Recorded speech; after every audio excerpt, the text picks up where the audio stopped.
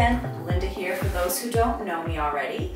I am doing a house tour today, and the theme of today's tour is consignment pre-loved item. And don't forget to subscribe because I'm going to keep making more videos as our construction moves along and showing you some of the process, some of the rooms, some more DIYs. So I hope you enjoy. Bye now. This is a hutch in our kitchen, and some of the consignment items here is this wine cooler. I believe I found it for $12. This rabbit plate in the back I actually picked up 2 days ago at Savers for $1.49. I absolutely love it. So I brought out some of my brown colored books to put on the hutch to match the rabbit. And I have some ironstone here. And I have white Limoges, and I have some of the vintage glasses, and the plates were, I think, $8 for 8. I think I have 6 out here. And then the pink sherbet glasses were also a consignment find. I might have paid $18, $20 for a set of 10. So, oh, and back here I have a couple vases. They're hard to see. They're hidden in here. Those are props from a Martha Stewart studio or magazine shoot that I picked up and purchased. I have another Martha Stewart prop item that I'll show you afterwards. But this is my little pre-spring setup. We had a snowstorm, so I just wanted to get this all bright and cheery. This is something I think kind of fun that I want to show you. So I have the hurricane glasses off and these 2 oil lamps right now. I thought they were so cute, and they had that little nautical feel. I had them over my fireplace at my other home, but I didn't want to use them as oil. So I was trying to figure out how I could use them for candles.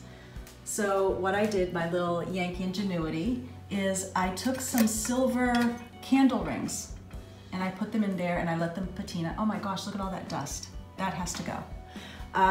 So I put the silver candle holders in there. Then I was able to put a little tea light inside the candle holder.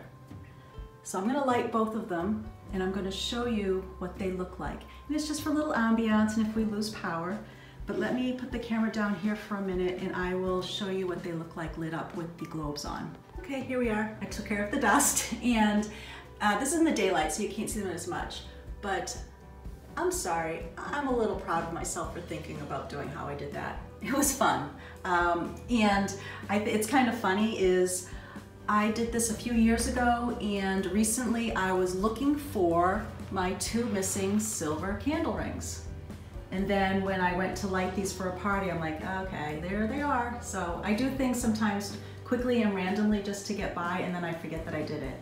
This is another lantern. Once again, I love collecting lanterns. And I just put this up temporarily here because this kitchen also is going to be going through a major remodel. So I just loved this. I put a little flicker candle in there. I have no idea, reproduction, old, whatnot, but I know I probably only paid $10 or $12 for that too. I don't like spending a lot on things. If I like it, I buy it. Let's see here. So coming in this room, I have these 3 candle sticks, maybe $12 at Savers. A bottle that I dug up.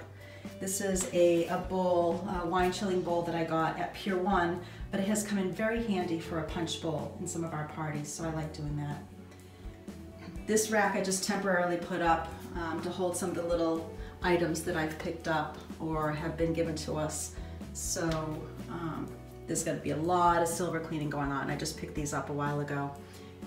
Had to have these. It's not really something that I would always purchase, but it helps me represent my Nova Scotia Scottish line, and this china is from Nova Scotia, and I love the blue thistle.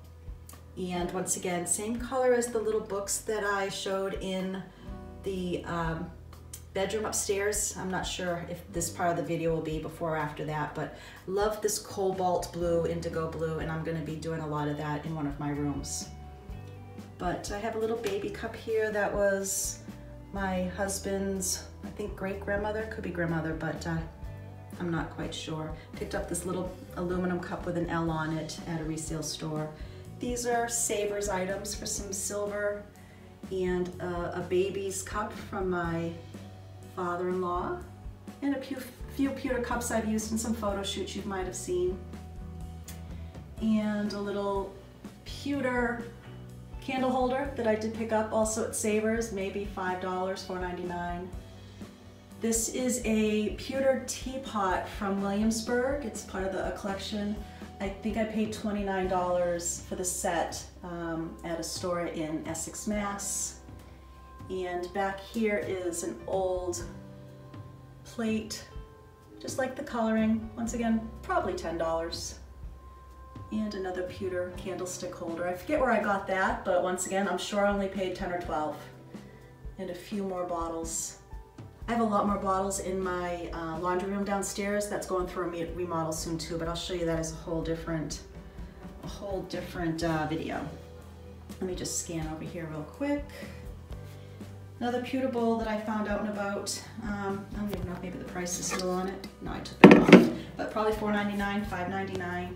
And this little piece of furniture I had in my store as a prop. I just brought it here.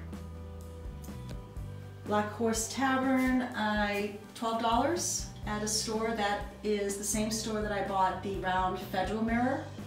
Once again, out of business. I wish it was still around. And this print over here, I remember I got from Ethan Allen. I got a gift certificate in the mail when I moved to one of my homes many years ago. And that's what I used the gift certificate on. And let's see my pantry, don't need to see that mess. And then over here, once again, I just added these two sconces that I found. I'm trying to remember the price on these. $15, $20 a pair maybe. And then this mirror had pastel colored flowers all around the edge.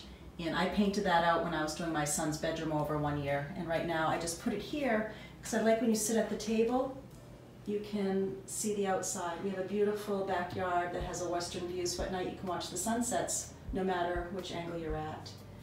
And then I have a little bowl here that I got. Maybe the price is still on this one. That one rings a bell. Yeah, $14.99 for this Andrea by Sadak bowl. I just like the green of it with my faux apples. So I think that is it for now. Once again, this room, unfortunately, I love how tiny and cozy it is, but this is all going to be opened up and made into part of our master kitchen, not master bedroom, but our large master kitchen. So there you have it. We are entering, oops, that was my finger there. Here we are entering the dining room that we're working on. You just heard the chime here. This clock I found for $25. You can see some work going on back there. For $25 at a shop where my mother actually lives in a retirement community. And they kept marking it down. I'm like, I couldn't pass that up. And over our mantle here, these two candle sconces are covering light fixtures. I'm just looking for the right fixture right now, but I picked those up. Oh gosh, I'm gonna say maybe $15 for the pair. I don't spend a lot of money when I know some things are gonna be temporary or I can use them again. This lantern I did pay $75 for. This was another one of the Martha Stewart props. Don't know if it was used in a magazine or studio or on TV, but I think that was kind of fun to have, and it goes with our nautical theme here. A little silver bowl, needs some cleaning, but I picked that up. One of my favorite finds, just found this a couple weeks ago. This ship print, it's a reproduction, I found for $85 at a store in Acton, Mass. And I love the depth of the frame. The frame alone, I could never even do that for a client for this price at my cost. And one day I was looking at it and I didn't realize that there's people all over the boat. I thought that was kind of fun. I don't see any markings. I don't know what the boat is, unfortunately, so if anybody knows, you can tell me. And then I just have my little sign here. I love that saying. And on another video, you'll see how I painted out these bricks. They were all different colors And the mortar was different colors, some were painted, so this was a fun project that I did just to show you.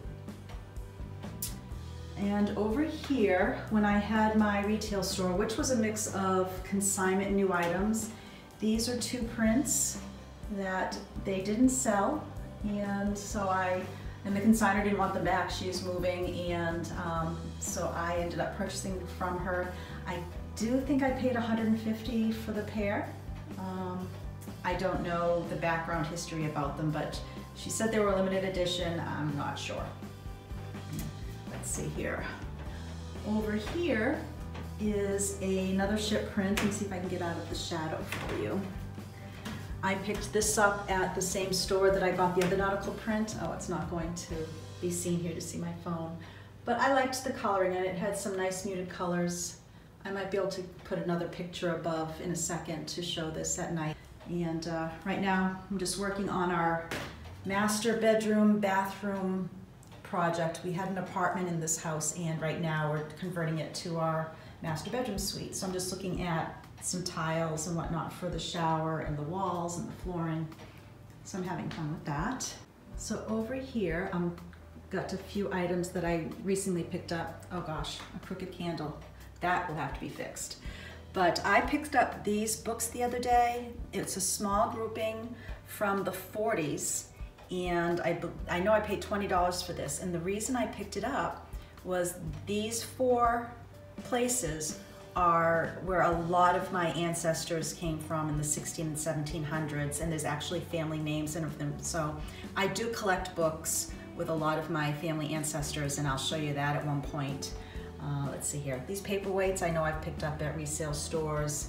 This large cloche I had at my store for using for props. I picked that up at one of my wholesalers, and the nest just fell down one day when I was looking for a nest with my stepdaughter. I had to put it in there. This little plate, I just loved the coloring in it. Let's see, the window shadowing. This I paid, I believe, $12 or $14 for that. And then under here, this is a chest. I know nothing about it. My father-in-law found it at one point. It's in pretty bad condition. I just loved the style of it, since we have a little nautical theme coming here. I lived near the water before we moved here to the country, so a lot of our items are nautical. But it's kind of a neat piece. It does have some old nails in there, but it could be a reproduction, no idea. If you know, let me know. This is just my little temporary vignette. And let's see, over here on this wall, we just had a piece of furniture go, and this tape is because I had to knock a hole through the wall to see what was under the stairs. Nice big opening. I think we're gonna remove part of these walls just to open up the space, but that's yet to be seen. I have to find a piece of furniture to fill that in right now. And let's see, on this shelf here, this is what started it all for my passion for old homes. This house I grew up in. It's a late 1600s home added on in the 1700s. This is a photo from the 1800s, but I grew up here. My parents had it for 40 years. And this is when they started to remodel it in the 70s. So that is, like I said, a large part of my passion for old homes. I helped them remodel that my whole life. And another ship print. This is a page out of a book, I believe. And I had this in my store, but I held on to it for myself because I just loved the colors in it. If you follow me on Instagram or my blog, you've probably seen this. I've been showing this mirror for a couple years now. This was one of another great find.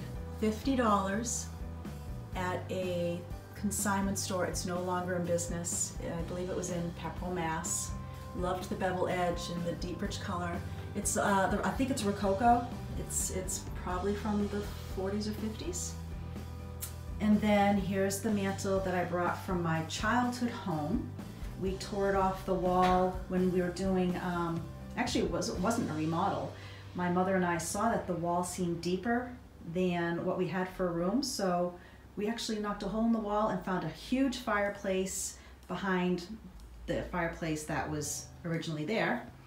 and with cabinetry and everything. So I've been carrying this mantle with me for about 30 years, and it's finally found a home. I did use it in my stores and other homes just as a prop, but it's here now, so whenever we sell the home, it stays with it. Fit perfect too. I did not have to modify it at all, except for adding some molding to the bottom.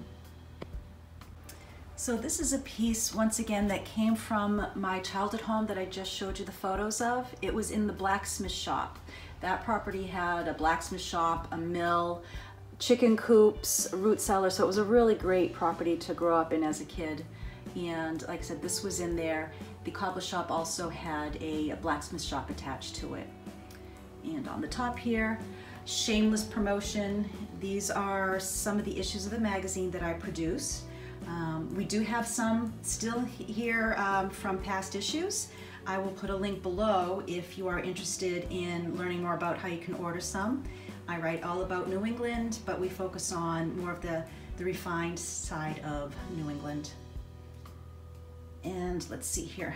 This sectional, even though I wouldn't have probably chosen this color right off, this space in this room, I could not fit what we brought with us because there's such a small space and the radiators.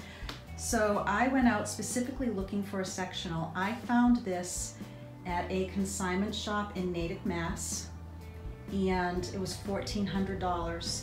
Now with the loose pillows, it's kind of hard to keep looking neat all the time because we do like to plop on it and it sheds feathers sometimes, but for $1,400, I'm dealing with it. And let's see here, this farm table was in the barn of a house we had in Maine. My parents had it when I was a child as our second getaway home, and my father cut the legs down and put wheels on it.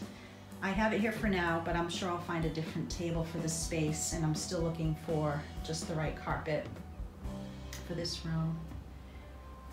This painting over the sofa, I picked this up at a consignment store in Portsmouth, Mass, many years ago for $99. It was used in a model home that I did for an over 55 community, and once again, I just like the colors in it. I don't know anything about it. It is an oil painting, but for $99, you can't go wrong. I did have to fix the frame here. Once again, since I knew it wasn't worth a lot of money, I think you can see it there. The frame was broken, and I actually rebuilt it up with some wood putty and then repainted it and antiqued it as much as possible so that it wasn't that severe on the eye when you look at it from a distance. Once again, it was a temporary quick fix, but it works for us. So that is the consignment finds in here, I believe, and some of my loved items, and of course some of these jars with seashells that we collect whenever we travel. One other, I guess, here in the ceiling here, this is where the chandelier was that I did the painting project on, that I showed in a previous video on how I painted a brass chandelier to look like wrought iron. I found this light fixture for $100 at a store in Exeter, New Hampshire, and I loved it. I saw a very similar light for $6.99 at one of the stores here locally, so I was very pleased with that purchase. All right, so here in the front hall, I'm still searching for some wallpaper, but here's some of the hydrangea that I saved from a tree out back. This mirror here I used in a model home many years ago. I'm going to paint it out at one point because the red and gold do not work for me right now, but for now, you know, it fit the space. And I did find these brass sconces at another shop in Essex, Mass. I'm trying to think, I probably paid $28 or $30 for the pair of these, and I needed something. And then over here, I have a small collection of mirrors because the light fixture is right where I would have probably hung a big picture or print. So I figured what I would do is just put a grouping. I'll add more there. Once this is all wallpapered, it will be a little bit different. This old mirror was from a family friend given to us. It is from, I believe now, the 20s, because the backing I took off, I was just curious, and I found an old vaudeville poster that was cut from the 20s that they used as the backing. If I can find a photo, I'll put a little quick shot of it here in the video. And these mirrors are custom mirrors that we used to sell in our store that I had left over. And then my little topiary here with my fairy. Not everybody knows this, but I have a little fairy hidden in almost every room in my home. I don't know why. I've been doing that since forever. It's just something I do. So I think I'll just fill in real quick on this staircase. I believe I have a blog post showing I tore up a red runner. It was a beautiful wool runner, don't get me wrong, but it just wasn't the style that I wanted to go for here in the home. So it came down and down the hallway here. I ripped that up, and the carpet is a black runner with Moravian stars, and I selected it partly because I've always liked it when I saw it in other homes, and I found a smaller scale size for this runner. But I picked these lights up at a store in, I believe it was Northampton or Hampton, New Hampshire. It's a salvage store. And I had Moravian star at my other home, and I loved them. So I replaced a 1940 ceiling fixture that was in the back, and the homeowner had a fixture here that they took with them previously. This mirror all the way to the back, it's not in its permanent home yet, and I'm still going to paint it out. But once again, the doorbell box was placed in such a manner that I can't hang anything where I would like it to. So I'm having that moved a little bit higher on the wall or tucked away so it doesn't show. But I'll probably paint this mirror out and put it somewhere in the home, or it will stay here but be raised up a little bit. And I paid, I think, $25 for that. All right, so let me take upstairs. There's only a few items up here to show you, because this is where a lot of the major construction is going to be happening. And then we'll be putting up molding all over the house, like right here. Just to give you a background for those who haven't been following me, this door we just had put in, that was a solid wall at one point that went to an apartment that was in our home. It was a single family made into a two-family. We're now turning it back into a single family. So construction officially starts, I think, in a week and a half. So I will be giving you tours of that going on. Like, once again, I mentioned downstairs we're doing a master bedroom, bathroom, and a walk-in closet. Let's see here. This mirror I found a couple weeks ago, and has a lot of really pretty detail. I got this for $21 with the bevel glass. Oops, I think I need to clean that. I see it.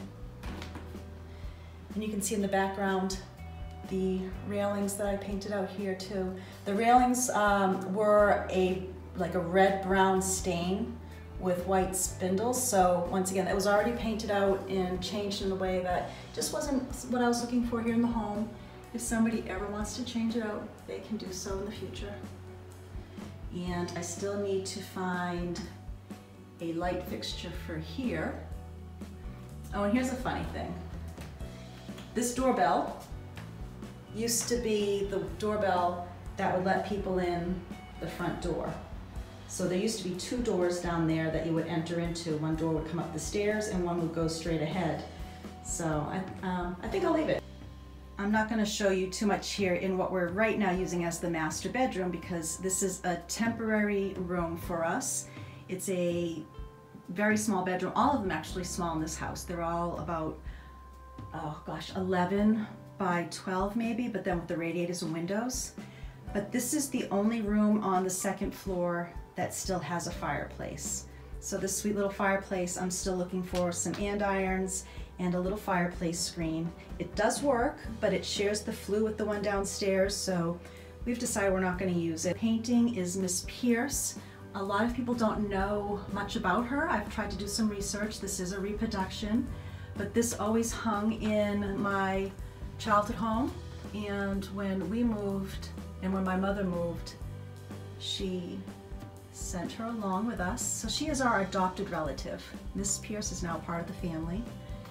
And over here I have a couple little pretty jars. The one on the left is something that I dug up in our dump in the back of our yard. And a lot of old homes, for those who don't know, they didn't have dumps for people to go to, so they actually used their backyards. And I have so many things that we dug up and I love it. And this is just a little perfume jar that was my grandmother's Hattie's. And it could have been an Avon product or something, I'm not sure, but it is a silver plated top. So that's the only little finds here. Oh, I have a bunch of these flowers in stock too. At one point, I'll probably put those up for sale. I have red, yellow, whites, pinks, orange. Don't know what I'm gonna do with these yet, but I fell in love with the color of these books. So I will be using those in a vignette somewhere, but I just brought them up here for now because this little space was bare. But I think that's it for now. I'm gonna show you a few things in my office, even though that is still a lot of boxes from our move and a mess, but I'm going to show you a few things that I've picked up at some stores there as well. Let's go into that room. All right, we're here in my office, which right now is really a catch-all room. The room I just showed you with the fireplace, I might be changing that to my office. I'm not sure yet, but I have some of the first print run of my magazine here up in a frame, which that was so exciting. But what I wanted to show you in this room is just part of my book collection.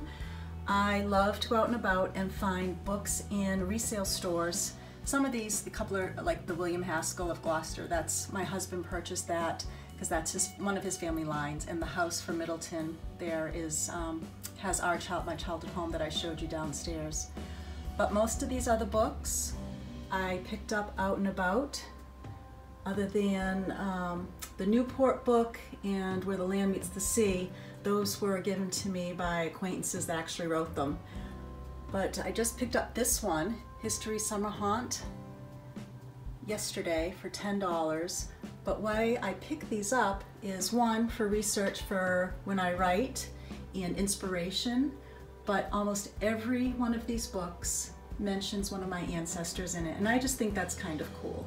And in the future, I'm going to be showing some videos of touring and following the footsteps of my ancestors and going to find some of the old homes. I already have some of those videos up on my blog, but we're going to be doing a lot more of that. So follow along if you love old home tours, and I'll try to get some of the background history, but I'll do as good as I can. Sometimes we'll just be outside, and I have some videos of inside.